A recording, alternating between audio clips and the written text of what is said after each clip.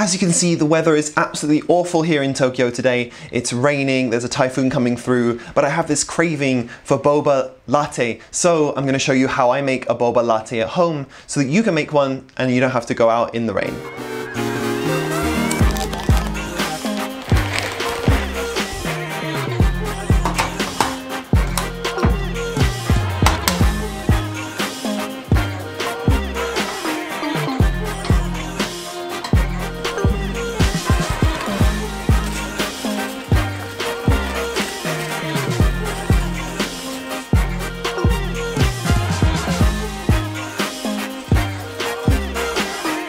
It just so happens that I have a lot of different coffees available right now. So I've got my go-to, which is my Sidewalk House blend, but I also have this really nice dark roast Brazilian bean that I roasted myself about 3 or 4 days ago that I think is really good for ice drinks. Now, a lot of people really don't like dark roast coffee, but for ice drinks, because of the powerful, rich flavor, it can be a really good flavor impact for something like a boba latte. So for the boba latte I'm making today, I'm going to use this dark roast Brazilian coffee.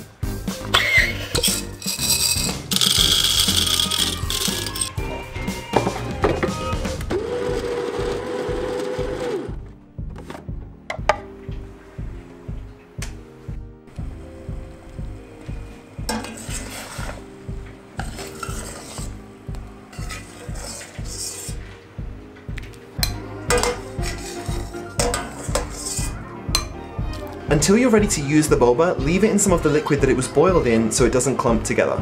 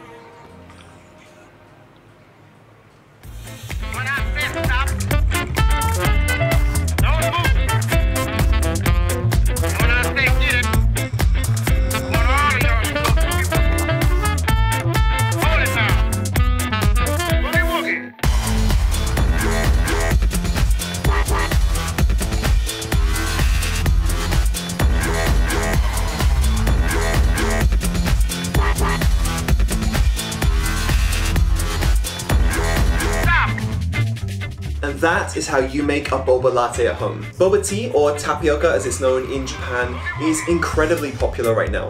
So if you can make it yourself at home, there's no need to go out in the rain. There's no need to wait 5 or 10 minutes in line at a tapioca place. What's even better is if you have friends coming over, you can show off not only your home espresso kit, which is already really awesome, but you can also make them some tapioca latte as well. I'm gonna go and enjoy my tapioca drink, and I will see you guys next time.